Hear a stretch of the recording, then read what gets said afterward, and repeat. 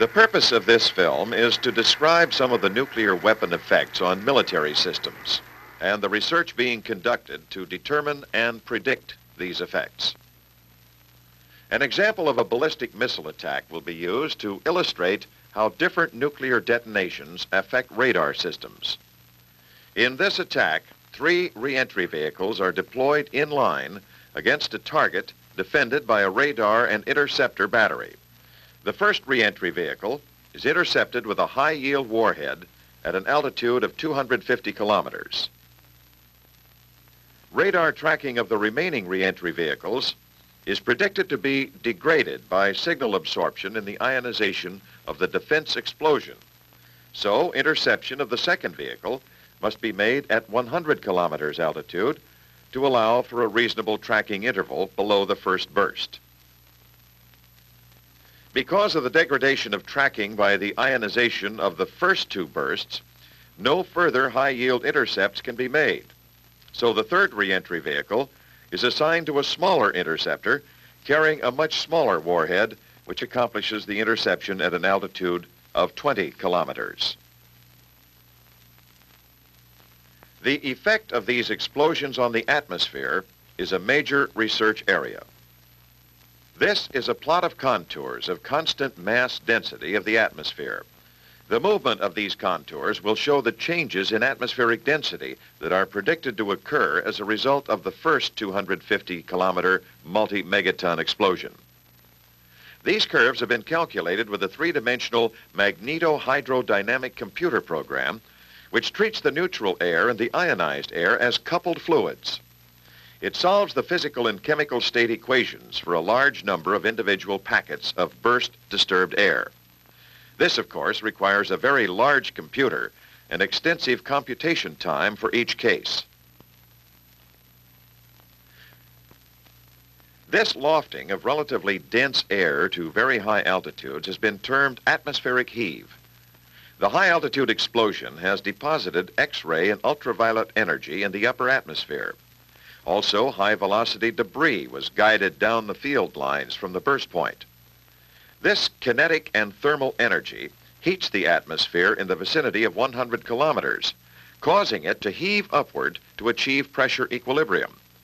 This upward heave significantly changes the mass density and chemistry at high altitudes. A second burst in the same region would be detonated in an atmosphere altered from its normal state. The effects observed from the second explosion would therefore depend on the location, yield, and time of the first explosion. In addition to examining the changes in mass density of the atmosphere, this computer program is also capable of predicting changes in electron density and modification to the Earth's magnetic field. Here we are watching contours of constant electron density for the same explosion, which mark regions of radar signal interference. The magnetic field is excluded from the early fireball because the gas is a highly conductive plasma. As the gas expands, the magnetic field is distorted and regions of high magnetic pressure are developed. The ionized gas tends to flow along the field lines. The drastic upward movement of ionization seen here is the result of 2 effects. First, the transport of ionization up the field lines due to rise of the hot gases, and second, an apparent movement due to loss of ionization at lower altitudes as a result of recombination processes. These calculations of weapon phenomenology and atmospheric response are only a first step in predicting effects on a military system. Results such as these are incorporated in other computer programs which predict system performance. The RANK computer program is currently being revised to predict radar effects from field alignment of the higher altitude ionization. This results in filament structure, or the striations so frequently seen following high altitude explosions. Theoretical and experimental research is being conducted to understand how these striations are formed and to determine the severity of their effects on radar systems. One of the objectives of the CSEED program, conducted by the Defense Advanced Research Projects Agency, was to attempt to simulate the environment of nuclear striations. The CC program involved the release of vaporized atomic barium at high altitudes. The neutral barium cloud gives off a pale green light. Some of the atomic barium vapor is ionized by the sun, and the ionized barium radiates at a different optical wavelength, seen here as a rose color. Hence, we can see optically the separation of the neutral atoms from the ions as a result of high-altitude winds and electrodynamic forces. During one of the CC'd experiments, a target was tracked by an FPS 85 radar as the target moved behind the ionized cloud. You will see the actual radar tracking data superimposed on this photograph of the barium cloud, showing the striations in the ionization and the effects of these on radar tracking. In the following sequence, the dot represents the target location in azimuth and elevation as measured by the radar. The area of the circle represents the measured target cross-section. A circle of this size represents the unperturbed cross-section. The solid line is the actual target trajectory, determined later by ballistic interpolation. The circle and dot both display angular perturbation, and the circle also displays apparent cross-section fluctuations with a dynamic range of 40 dB. These effects were caused by a small cloud of relatively low electron density.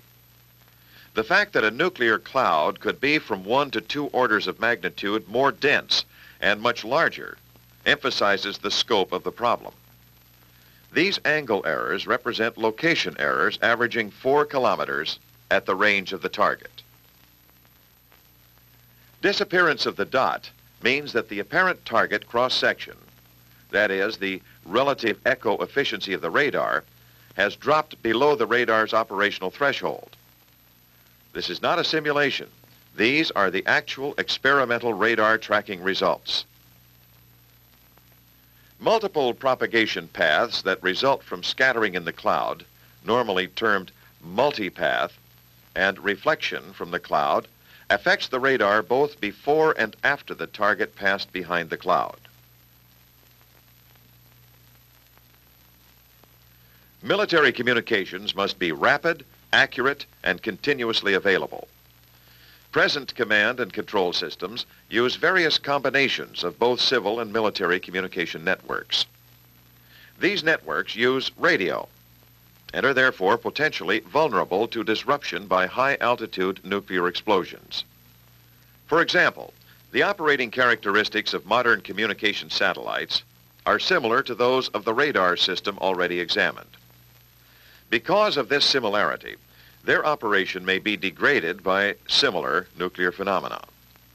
The satellite uplink is somewhat less vulnerable to absorption than a radar of corresponding power because the satellite uses direct rather than reflected energy. The downlink, on the other hand, with low available power, requires very sensitive receiving systems with large antennas and low noise receivers. However, the presence of any striations may seriously degrade the bandwidth characteristics. Most of the degrading factors present in the radar problem, then, are also important to communication between satellite and ground. Disruption from a single burst may persist from seconds to minutes, depending upon the operating frequency and other circumstances. Effects on other and generally lower frequency line-of-sight transmissions, such as VHF, UHF, air-to-ground, will be primarily those associated with the fireball. To the extent that these paths remain near the Earth, most interruptions will be of short duration. A second general class of communication systems is dependent on the ionosphere. Changes in waveguide excitation factors and signal phase alterations may actually result in improved communications, but in an unpredictable fashion. Since the ionospheric D region is easily altered by delayed radiation from high-altitude debris, VLF circuits may be affected for many hours. In the high-frequency, or HF band, reflections take place higher in the ionosphere, and the D region is strictly a region of signal attenuation. Thus, Total system outage may occur for long periods of time if the D region is ionized by high-altitude nuclear bursts.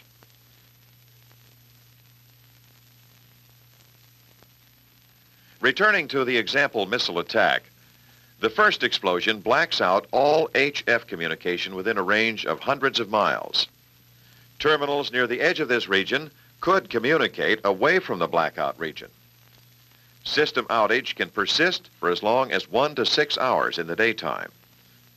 It would only last for a few minutes to as much as 15 minutes at night, except for radio paths going through the beta patch.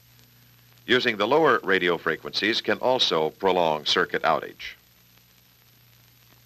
The computer program that calculated the electron density shown in the first part of this film, the rank program that computes radar performance, and computer programs used to predict communication systems performance all have a common base: knowledge of the atmospheric chemistry.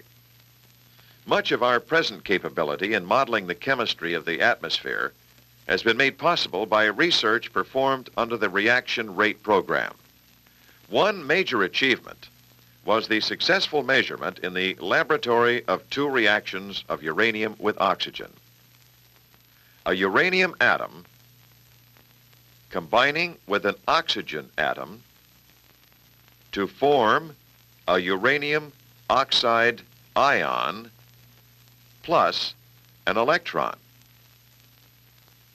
and a uranium atom combining with an oxygen molecule to form a uranium dioxide ion and an electron. The first reaction is very fast. The rate of the second reaction is almost 100 times slower, but still significant at altitudes where molecular oxygen exists in abundance. These reactions not only yield free electrons, but probably also produce abundant infrared radiation from the excited ions.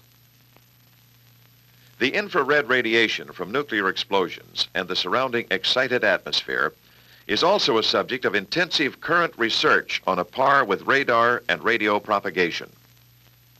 The main sources of infrared radiation are excited atmospheric molecules, metal oxides formed by the combination of weapon debris and air, and particulate materials carried aloft by surface explosions. Thus, the source regions include the fireball, beta patch, auroral tube, debris patch, conjugate regions, widespread X-ray heated air in higher explosions, and water vapor from very low explosions, and probably atmospheric constituents set in motion in the vicinity of these regions. Radiation from any of these regions can degrade or saturate infrared detection and tracking sensors that are currently being proposed and developed. For example, airborne, rocket-borne, or satellite-based infrared systems may play a role in detection, tracking, and discrimination in a future ABM system. High-altitude defensive explosions may have an infrared image that extends from horizon to horizon. Worse, this background is inhomogeneous. Local hotspots may intermittently conceal the target, even though the region has cooled on the average below acceptable background thresholds. The degree to which infrared systems suffer degradation in this environment is not well understood. Calculations of the radiation received at an infrared detector are currently made with the OpTIR computer program. It determines total radiation intensity by performing a line-of-sight integration through the emitting region. This very brief discussion of the effects of nuclear infrared emission, compared to the previous more extensive discussion concerning the effects on communications and radar systems, does not necessarily reflect their relative importance, but rather reflects a difference in the current understanding of the two effects.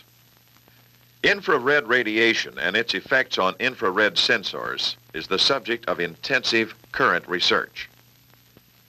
Recently, development has been initiated on a new combination computer code that will calculate the performance of both radar and infrared systems in the nuclear environment. This new code will incorporate the latest results from research on nuclear weapon effects and provide an improved capability for evaluating the strengths and weaknesses of the nation's defenses.